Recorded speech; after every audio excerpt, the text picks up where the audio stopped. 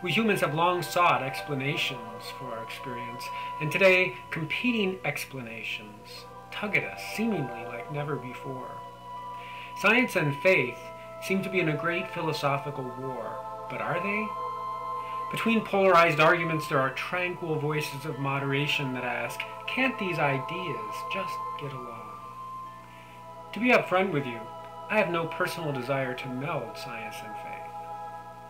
And I present this work to those who simply find value in both, have decided to retain both, but need help understanding what this might involve philosophically.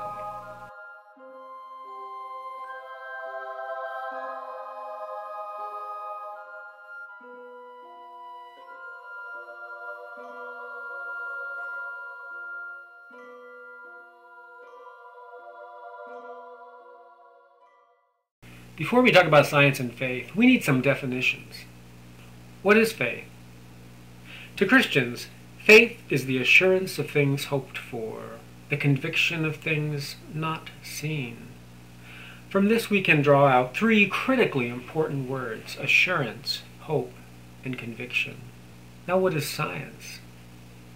There are many definitions that I could use, but to clarify the contrast with faith, I've selected to write my own.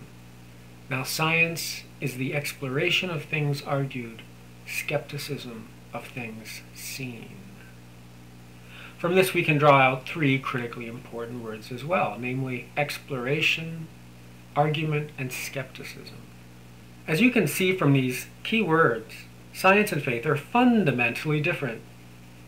Instead of exploring the unknown, faith tells us that things are as they are with assurance. Instead of arguing sides toward a logical resolution, faith offers hope in what is already believed. Instead of questioning what is known, faith requires conviction. Despite these differences, many have argued over the centuries that science and faith are compatible, and even complementary, because they satisfy different needs. For example, it has often been argued that science tells us how things are, while faith provides meaning to it all. This idea of mutual compatibility was expressed by Galileo, who, borrowing an earlier argument, proclaimed, quote, "The intention of the Holy Ghost is to teach us how to go to heaven, not how heaven goes."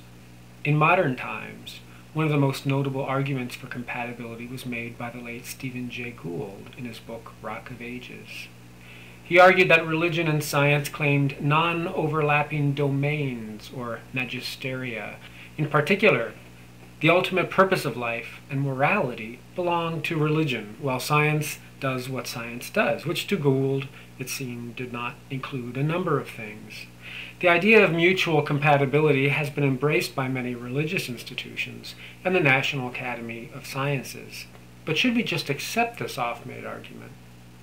If there really were no overlap, why would there be so much discussion and debate?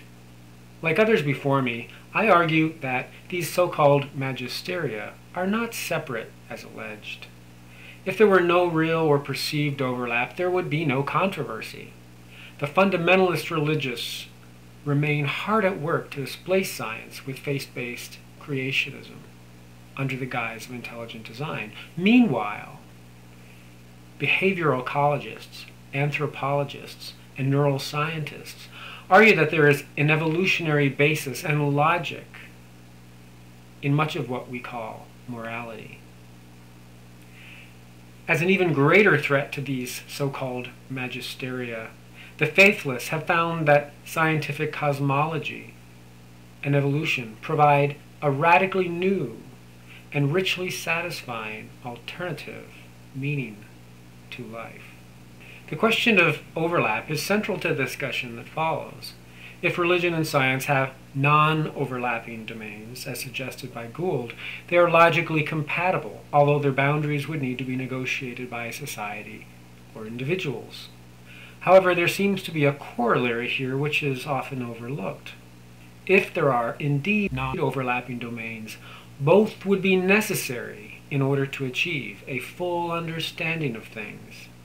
Religion would be as necessary as science, and the sad atheists and the sad young earth creationists would both be missing out on something important. Overlap means something different than what is shown here. Of course, science and faith are compatible if NOMA applies, but does it? Do science and faith share overlapping domains? And more importantly, if they do, is there room for reconciliation?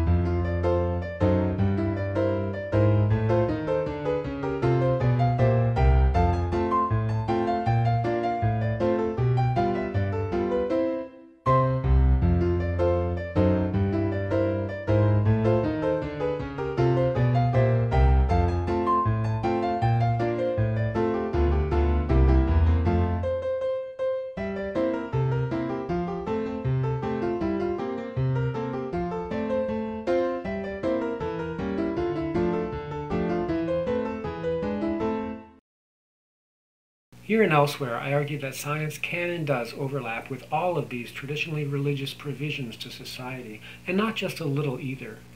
Most prominently, science and religion have long held decidedly overlapping domains when it comes to explanation. The competing explanations for the universe that we are confronted with on a regular basis clearly demonstrate that the idea of non-overlapping domains is simple nonsense.